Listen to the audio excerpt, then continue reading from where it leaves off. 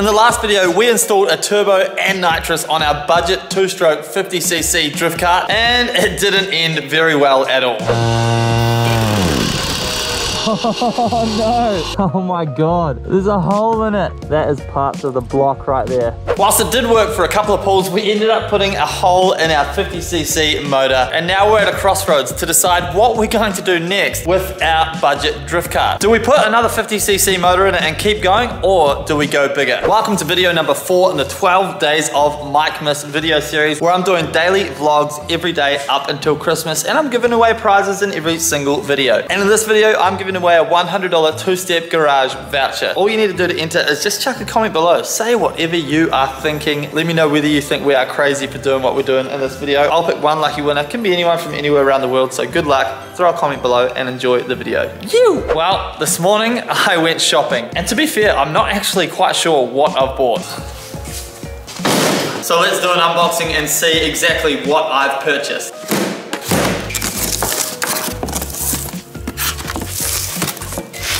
Kickstarter, shifter, something wrapped in Chinese newspaper. Look at that, holy crap, that's a beast of an engine. So what we have here is a 125cc 3-speed manual, wait, 4-speed, 4-speed manual 4-stroke motor. I'm being completely honest when I say this. I've got no idea about this motor, like of what we've just bought. I just know that I wanted a bigger motor and I wanted to go faster, so we're gonna be learning together with this thing. But this was $450 for the complete package. So that's the motor. We've got the loom here, got a battery because this is electric start, which is super exciting. No more pulling that damn cord, which was always the bane of my existence when this motor wouldn't run. So essentially we have, I think, everything we need to make this work in our kart. But the coolest thing about this motor is it's sequential shift, so we're gonna have a shifter on this thing. Our other motor put out about 1 kilowatt of power. This motor puts out about 5.4 kilowatts naturally aspirated. So we have literally 5 times more power with this new motor. As you can see, there's a sizable difference between the two motors. But before we dive in too deep with that motor, we need to strip down the kart. So right now we're gonna jump in, remove the nitrous, the turbo, and the motor, just so we can start getting our measurements for this new motor and see exactly what we're gonna have to do to fit the new motor in the chassis. But this is gonna be an absolutely wild swap. Let's get to work stripping down our kart.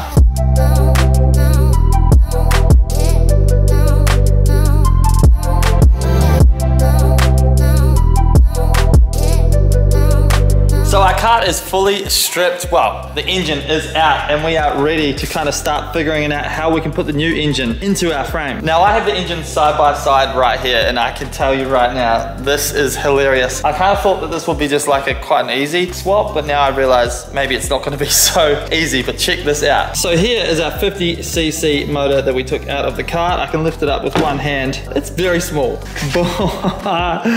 Look at the difference between these two motors. So yeah, the size difference is absolutely substantial. Weight difference would be like way over double. I cannot lift this thing with one hand at all. And fitting this in that frame is going to be very interesting, to say the least. Not to mention the fact that we did just paint this frame, but hey, I'm actually really excited to get this thing working. I think it's gonna be an absolute animal. I'm not sure if I mentioned this before, but this is a 2-stroke motor and this is 4-stroke. Why did I pick 4-stroke? Well, this is kind of one of the only motors they had left on the shelf because it's coming up close to Christmas, and I really wanted to do this engine swap, so we didn't have a lot of choice. But also the 4-stroke motors accept boost a lot better, and you know eventually we're going to end up putting a turbo on this motor in some way, shape or form. And even though I love the 2-stroke noises and how they rev, the 4-stroke is just a much better option. Like I said before, this is a manual motor, which means we're gonna have a clutch pedal, so we've got a lot of figuring out to do in terms of how we're gonna mount pedals and stuff like that on this kart. I'm also gonna switch to a hydraulic rear brake just to make it a little bit more safe when it comes to the braking. So giving you this kind of perspective with the motor versus the frame, I can already see straight away that we're going to have to get rid of this bar, and probably this part of this bar as well. I'm gonna do some cutting to our frame, and then we're gonna go ahead and kind of sit the motor in the frame and get a little bit better of an idea about exactly how this is all going to come together.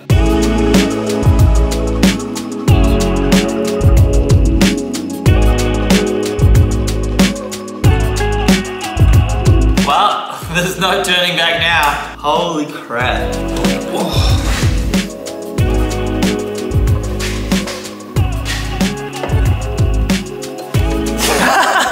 Oh my God. First of all, I think I spent a little bit too much money on this thing, but I know you guys wanted to see me go bigger and better, and so my stupid brain made me go the biggest that they had. But this is currently how it looks, and you can immediately tell that we're going to have to make some more modifications to the frame. This is sitting too high. This is where the carburetor goes, so the carb will be sitting somewhere up here, which is a bit silly. So we need to go much lower with the motor. So I think that I'm gonna carry the frame on down here and then maybe loop it up, but there's definitely a lot more that needs to be done before this is going to sit in its final resting place. But I mean, we're definitely going to be able to make it work, which is pretty cool. I'm gonna take the seat off now and kind of remove that stuff, and we're gonna basically have to revise that whole setup to make this fit and work. And here was me waking up this morning thinking that this was gonna be an easy swap. Absolutely not.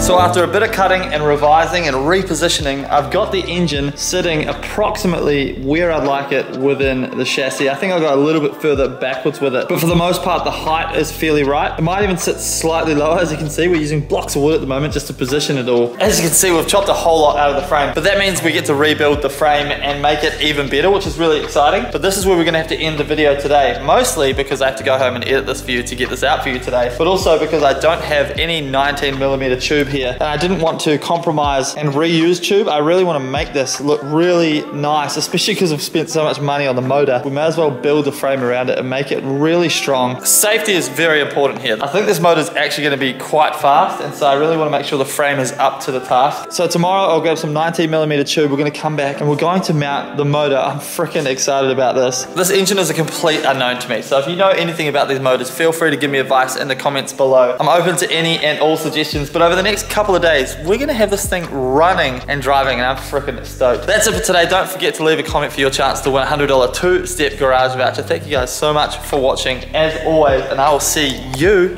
in tomorrow's video for more crazy drift kart action. Peace! I can't believe we've got a 125cc motor going in this thing. Crazy. Bye.